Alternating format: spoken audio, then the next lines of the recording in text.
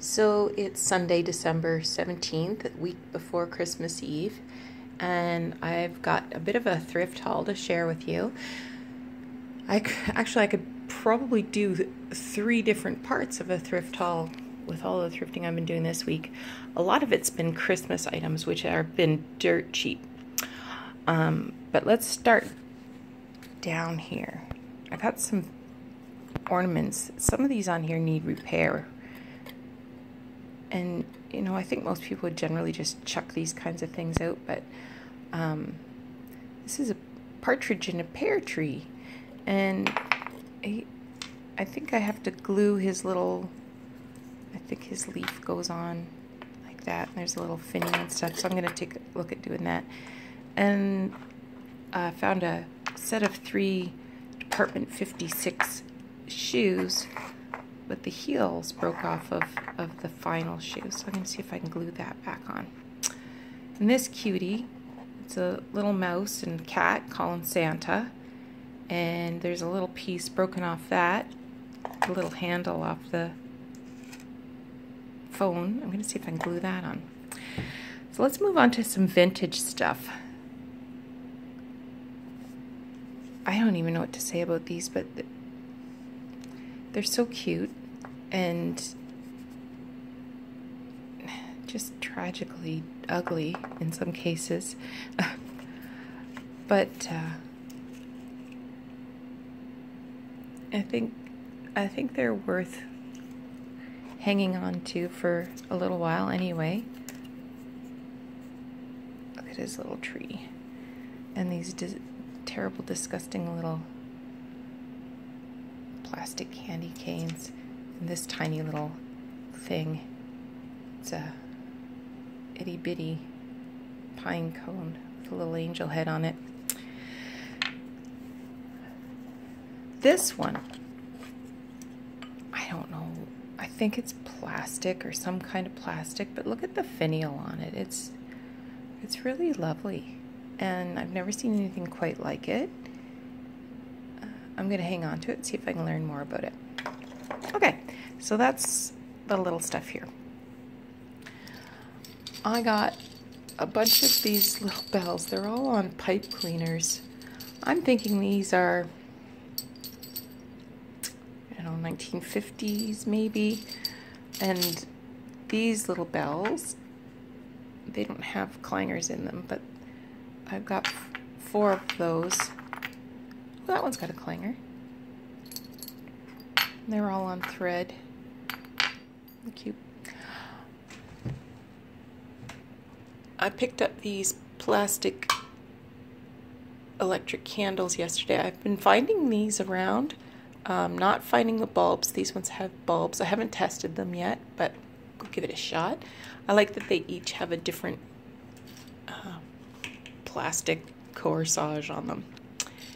This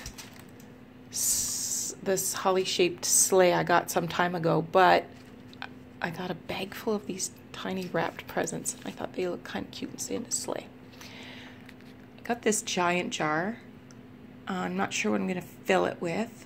It's probably a gallon anyway. Like I've said before, I have a weakness for cookie cutters, so I got these for $1 yesterday. Well, that's an interesting tree. Usually the trees are a lot more, well, fewer angles, let's say. And there's Santa. Well, even he's got some more. You can see his little nose. He's got some more detail than one would usually see.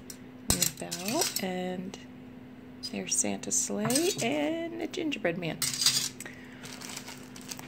Now, my husband would say satin balls are not vintage, but look at these. The packaging is old. They're on a pipe cleaner. I think somebody was trying to sell these for $2 a pop. I certainly didn't pay that much for them. I got 3 packages of those. Oh, Santa! I got this Santa yesterday for my husband at Value Village. There was a set of 4, but I only took this one because he has a guitar. I thought my husband would really enjoy that. And as I was checking out, the clerk said, "Oh, that's vintage." And I thought, I think it's just nicotine. So I brought him home and I scrubbed him up anyway, and he looks kind of cute. I found a bag of ornaments that have sequins. I remember this being a project in the 70s. I think a lot of people made these. There's 3 different ones, and I just really enjoy them. This one's got a little pin on the top. I really enjoy them, so I'm gonna hang on to them. This angel I got a couple weeks ago, I guess now. She's made for Kresge's, which is an old department store.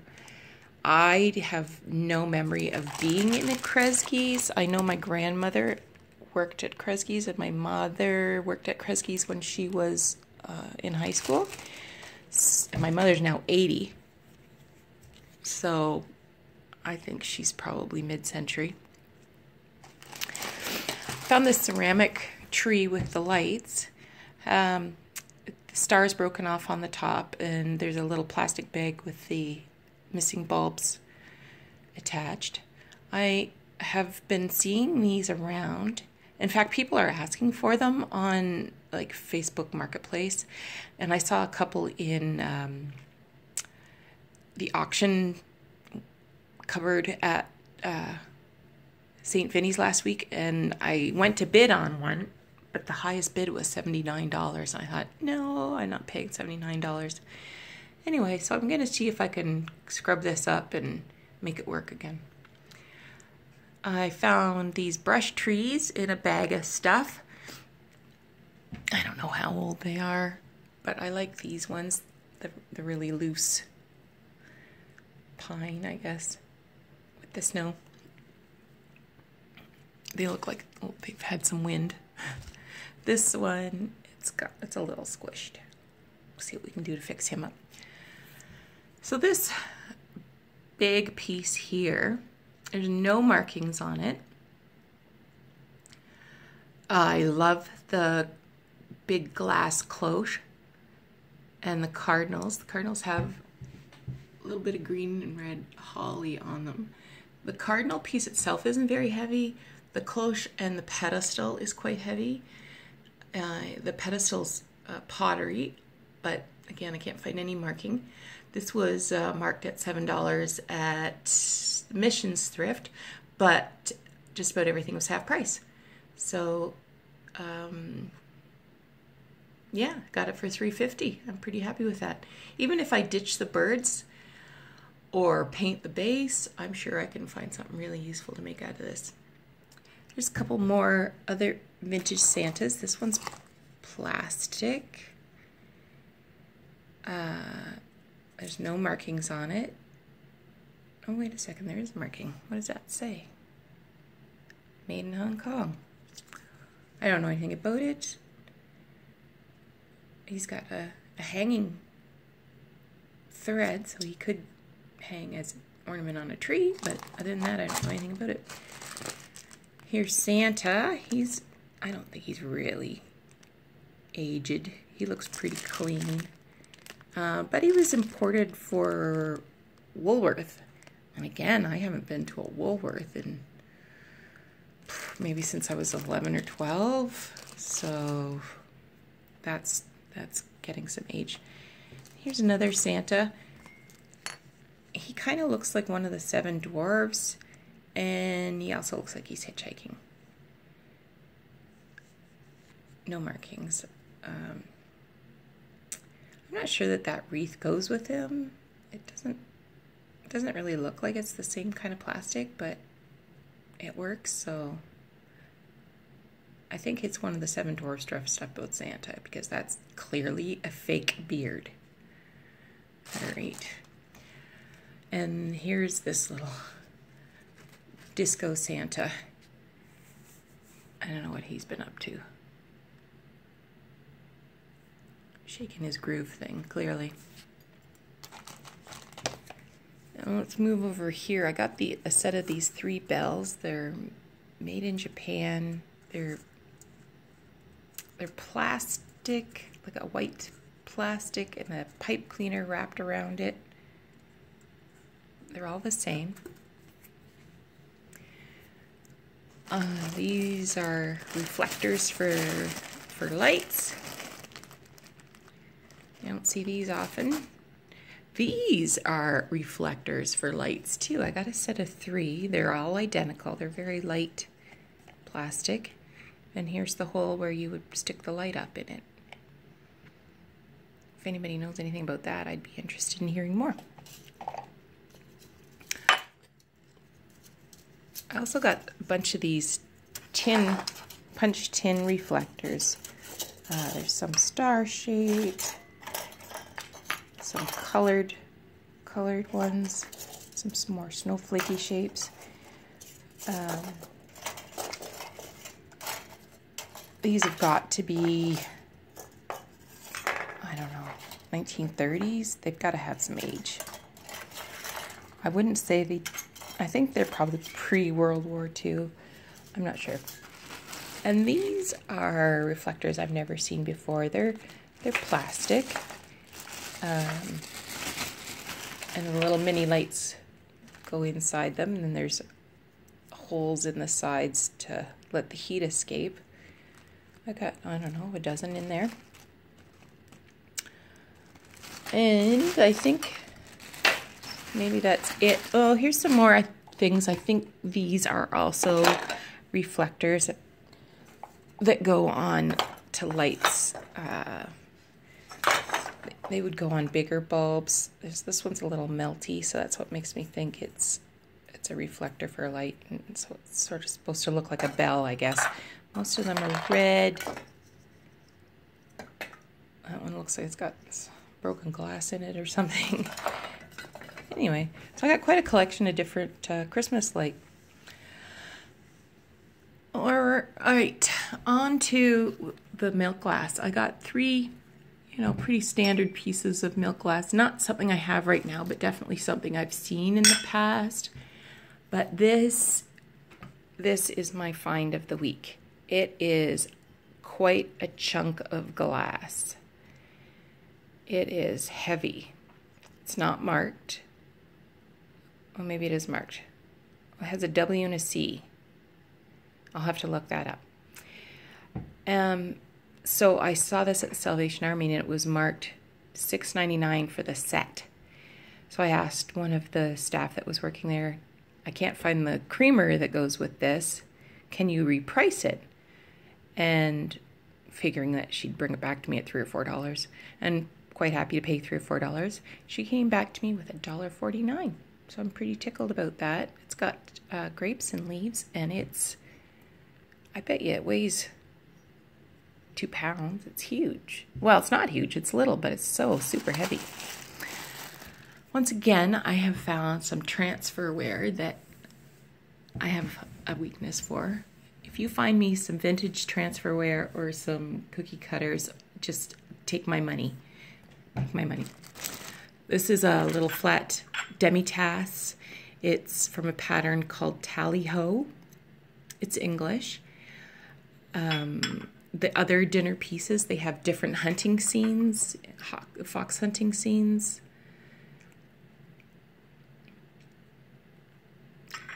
This is, I haven't had a chance to look this up yet. I believe it's a handleless mug. It's Copeland Spode. I'm crazy about the blue color of the china, and of course the transfer, a very English looking country scene. I'm gonna have to do a little bit of research about that. And these are Royal Tudor ware, also English. Little pink cottage scene. The name Richmond on there, I think that just refers to the shape of the cup, not really the pattern. So I don't know what the name of this pattern is. Look at this couple, they're going out on a date. And there's Stalker behind them. He's super jealous. They better get a restraining order. I'm gonna have to get up to show you these ones. Again, some more English transferware. This one is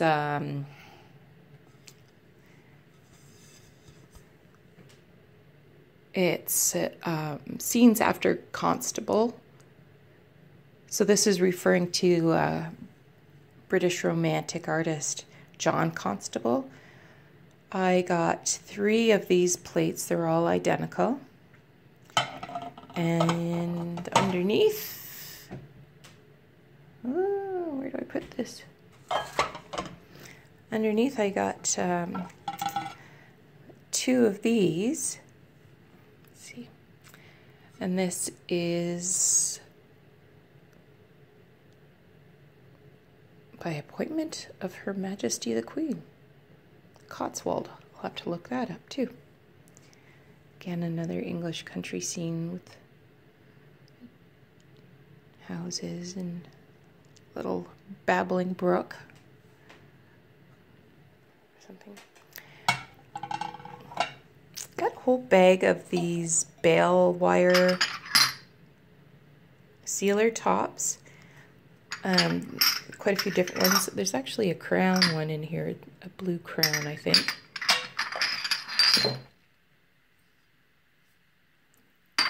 I'm not seeing it. Oh, there it is. So there's the crown. Maybe that shows it better. Yeah. I think there's probably 10 of them in here. They were $1.50. Not sure what I'm going to do with them, but I'm sure I'm going to come upon some antique jars that need lids. This needs a little bit of research as well. This is an old wooden toy. Probably was for a preschool or kindergarten or something. And the idea was to teach children how to tie their shoes. There's also some cutouts, so I'm guessing there were some blocks that went with this as well. That shoelace is pretty gnarly, so I'll have to replace that, clean her up a bit. Anyway, I thought it was very interesting. Again, it's a heavy piece. And just for fun, I got this whole flour sifter. And here's another purchase I was pretty happy about. This is a 1950s U.S. pattern from Steubenville Potteries, which was located in Ohio. I'm really digging these retro colors, the pink and gray and aqua blue, a little bit of yellow in there. Here's the mark on it. I've seen this around. I'm guessing, you know, this was a pretty popular China pattern back in the 1950s, and people are getting rid of this stuff now. So I've seen it. I have to get more. I'm just really in love with this. And one thing I have to keep in mind is that some of the pieces are just the aqua blue color. So I got these 25 pieces all together yesterday at Value Village for $14.99, and it came with 7 teacups, but no saucers. So I did a little research. Is that a chip? I'm going to be mad if that's a chip. No, it's just a stain. Get my Mr. Clean out, get that scrubbed up. Did a little research this morning, and the saucers for these cups are just the aqua blue. So I'm going to go back to that Value Village today and have another look and see if I can find the saucers that go with this teacup. The coffee pot, teapot, sugar bowl, that kind of thing, their lids are also just blue. So I'm going to have to pay attention.